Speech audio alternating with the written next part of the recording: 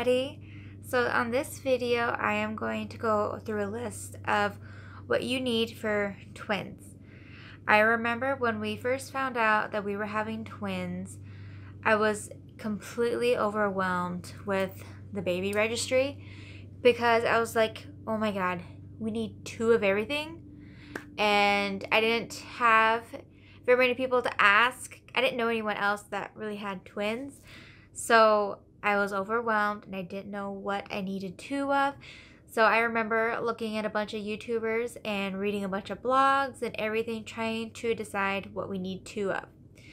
And I hope this video kind of helps you put that baby registry together, and by all means do take what you wish from this video. This is what worked best for our family and for our living situations. Everyone's gonna have it a little different than ours, of course. So I just hope this kind of helps you a little bit. My theory was to get one thing that we probably could get away with just one and see how it is. And if we did need to get a second one, we would. So I tried to organize this as best as I could in categories. First one is about sleep or their room. We got 2 cribs and 2 crib mattresses, of course, but we didn't have the baby sleep in the cribs right away, not until about 4 months old. So the first 4 months, we had 1 bassinet in our room, and then we had a pack and play that had the infant setting. I know not everyone's babies like sleeping in it, but my son liked it. I was going to get 2 bassinets, but I wanted to just get 1 first and see how they did. And if we needed a second one, we were willing to go get another one. But we already had 1 pack and play, so we just set it up that way, and we never had an issue with it. So for the first 4 months, we had 1 pack and play and 1 bassinet. Later on, we did get another pack and play for when we travel. All of our family that we go travel to eventually just have 2 pack and plays at their places so that we don't have to pack them. That's one thing you'll learn. Traveling with twins, with 2 babies in general, is a lot of work. I also have 2 rocking chairs. We only have 2 because we wanted one downstairs and we wanted one upstairs. Our house is a 2-story, so you'll see a lot in my list is convenience for upstairs and downstairs. So we have 2 rocking chairs, and it was 1 downstairs, 1 upstairs, but eventually we put both of them in the baby's room because when we were sleep training them, we would rock them to sleep first. Now, when I look at it, we probably could have gotten away with just 1 rocking chair. We also have 2 cameras, 1 over each of the babies' cribs. It's the Wyze camera, W-Y-Z-E. We got it on Amazon, and for like a 2-pack, it's $50. And I will put a link of what we have for everything down below. And then we also have 1 Google speaker for a sound machine, just because the Google speaker can be used for many other things than just a sound machine, and it works pretty well. We also eventually did get a baby monitor because I wanted to have a baby monitor when we moved the babies into their cribs so that I could hear them still. And it was just a cheap one at Walmart. I think it was like 13 bucks. Alright, next category is the food category. We did get 2 high chairs. I got the high chairs I think around 4 months because it was easier for me to put the babies in the high chairs while I was doing the dishes and they were in the kitchen with me, or while I was cooking, because otherwise I didn't feel comfortable. I did not feel comfortable with them in a different room from me, and they were crying all the time, so this was just another way to keep them entertained. And I also got like suction toys for their high chairs. They each had 2 monkeys because they loved the monkey the most. And then they each had 1 different, and I would alternate them. So that helped, having 2 different high chairs, just to kind of, so I could get some chores done and them being in the same room with me. So if you do not breastfeed, or if you exclusively pump, we found having 20 bottles was a lifesaver. That way you're not doing dishes every single day. You can go every other day from doing dishes. And with that many bottles, of course, you need 2 dishwasher racks for the bottles. And if you are breastfeeding, I used 2 Bobbies, one upstairs, one downstairs. And then as the babies got older, I would prop the babies up in the Bobbies to kind of help them from just laying on the floor and from me holding them. I wish I would have propped them up in the Bobbies and held their bottles that way. My one child didn't do so great at sitting up in it. Some women get the twin Bobbie, and some women can tandem feed, which is nursing both babies at the same time. I never could hold my babies that position so that I could nurse them at the same time. So I just felt comfortable having 2 different Bobbies, and they're pretty cheap, roughly, like if you use baby stores, used baby stores and stuff like that. But that's what worked best for our family. We used the wub nub, which is like a binky pacifier attached to an animal. They each had their own special one, but my son never used a binky. And then my daughter, she used a binky for the first 3 months, and then she didn't have a binky at all from 4 till about 8 months old. Sorry. She didn't use a binky for 4 months after that, but now she uses it just to hold the stuffed animal of her wub nub, and she just chews on the binky for when she's teething. She doesn't actually suck on it. But of course, if your child does use binkies, get more, of course. I only got the 2 wub nubs just because I wanted, because they were cute and they could use them, the stuffed animals, to sleep with. And it helped my daughter when she was a newborn that I could just prop it on her chest, and it was kind of like a little bit of a weight so it stayed put, or I would put it off to the side because she always slept with her head to the side, and it kind of helped stay put a little bit versus it coming out of her mouth all the time. And if she was gonna use it a lot more and we were losing binkies and stuff like that, then of course I would have gotten more. I had one binky in her bassinet all the time, and then one downstairs in her swing. So I didn't have to think about losing a binky from the travel. And of course, one last thing with the feeding is you'll need lots of burp rags with 2 of them. We still use all of our burp rags all the time for different uses. We used to lay it underneath their head, kind of like a pillow, in their bassinets and pack and play for when they would spit up all the time, and that helped a lot. But definitely get a lot of burp rags. On to the bath. So I used 1 bathtub in our kitchen sink for the longest time, or it felt like the longest time, and I would bathe 1 baby at a time. I got quite the routine because I usually did it during the day on my own. So I just do 1 baby at a time until about 4 months. Then it was easier for me to get a second bathtub, and upstairs we only have a shower. We don't have like a built-in tub, so I would fit both of their bathtubs in there, and then I could bathe them at the same time, and that was a lot easier for me to do it that way. We got away with 1 bathtub for a couple of months, and then eventually we did get 2 of them just because of our shower. You may still just do it 1 at a time, or you may look into the seats in the bathtub. I almost did get the seats for the big bathtub, but they started to do really well sitting up on their own, and it was just, they kind of learn it overnight real quick, and we never ended up getting the seats in the bathtubs.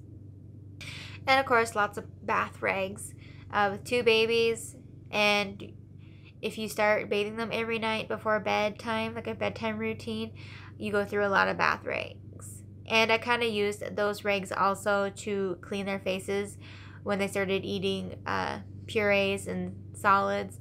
It was just easier to clean them off with a bath rag. All right, in our living room, the swings. So we just got 1 swing, and I also had 2 rock and plays.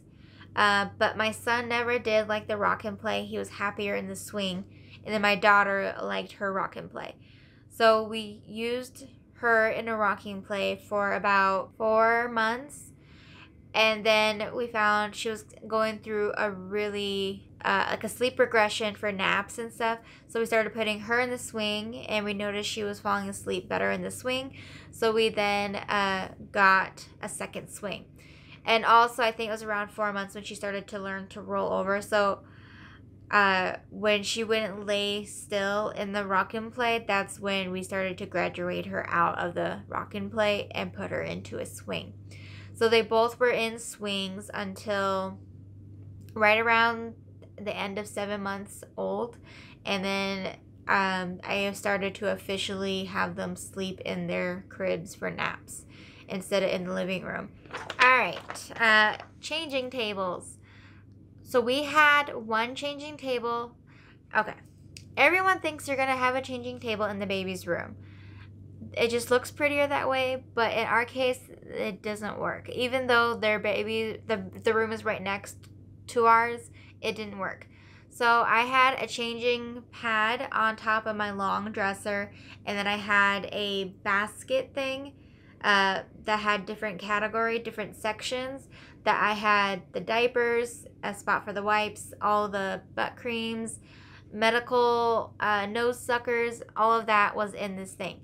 So that was in our room, and it just moved from our room into the baby's room at 9 months. Because anytime one of my babies would wake up in the middle of the night, it was easier for me to change them in our room than it is in their room where they could possibly wake up the other baby.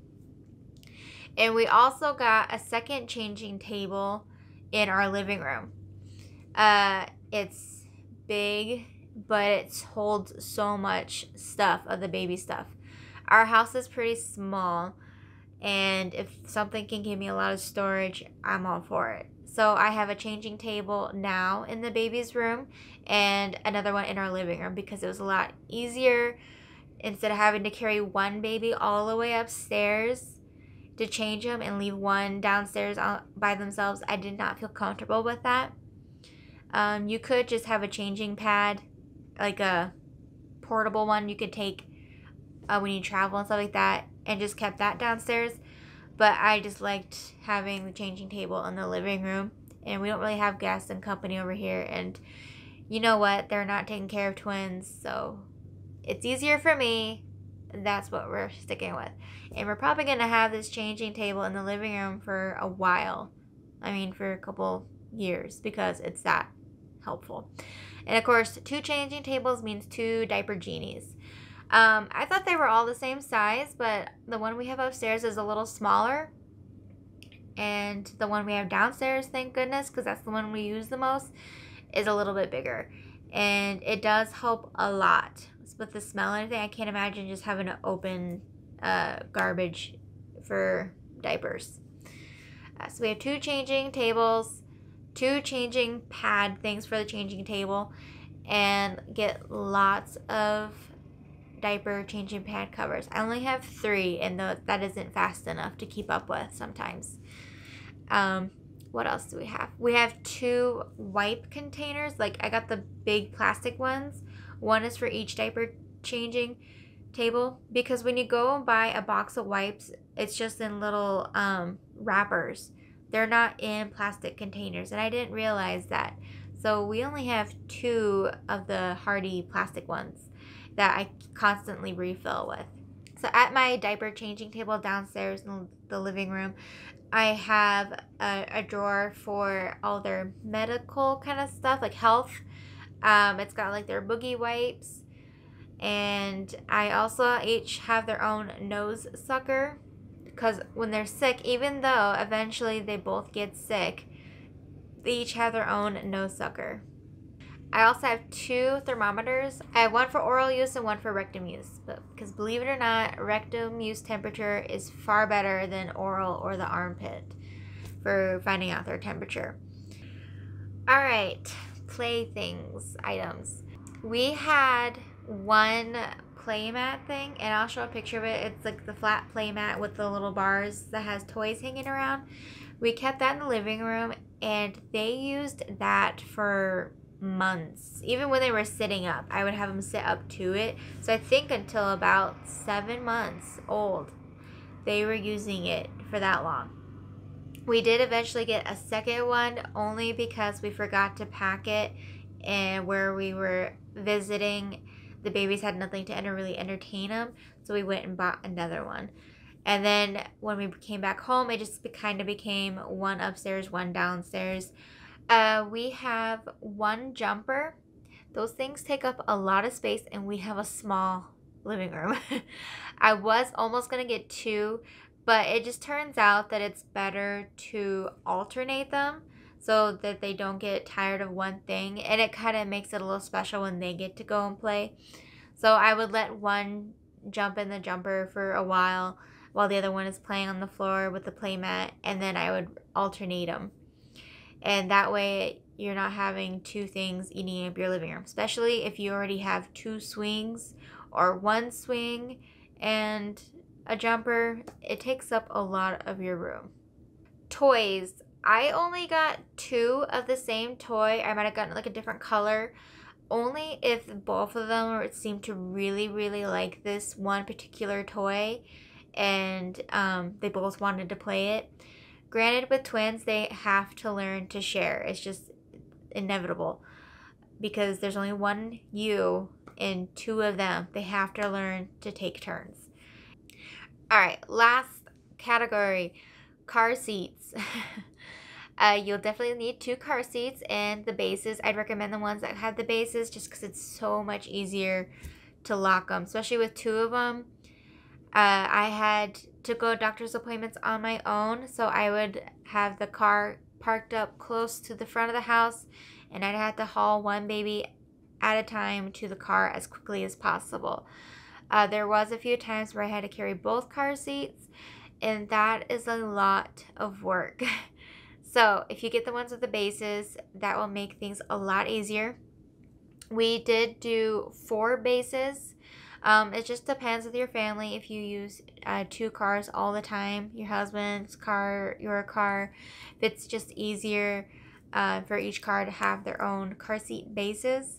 They are pretty pricey, just depending on the brand you get.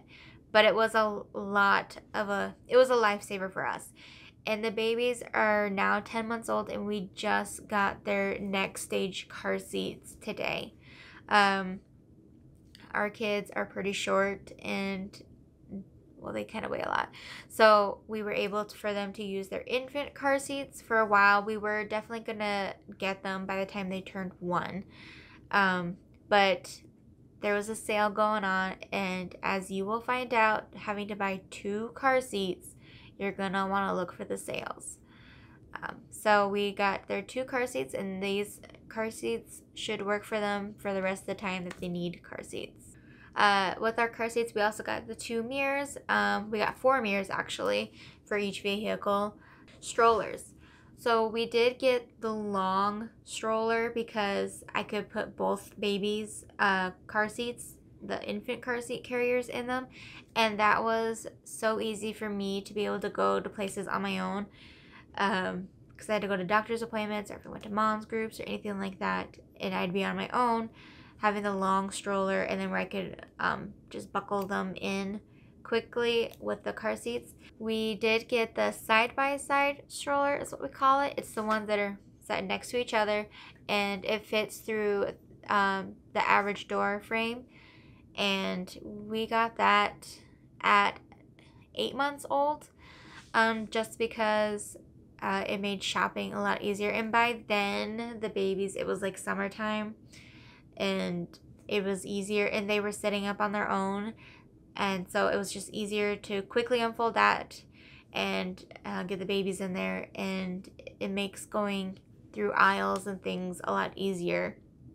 The long one is okay too, but it does take up a lot of room in your vehicle. First of all, I did have to get a new vehicle. I had to get a minivan. I didn't want one, but it has so much room. So we did have to get a bigger vehicle for the big stroller to fit. And you do need the big stroller. In our family, we did need the big stroller for me to be able to go to places on my own, shopping on my own with 2 infant car seats. And that so far is everything that we've had to get 2 or 1 of with our twins. Of course, This is what worked best for our family with our living situation. Yours may be very different. You may want more of 2 of everything. You may not. Completely up to you, of course. I just hope that this video helped a little bit with you deciding what to try, what you definitely do need, what you don't need, and hope it helps. You guys have a great day. Bye.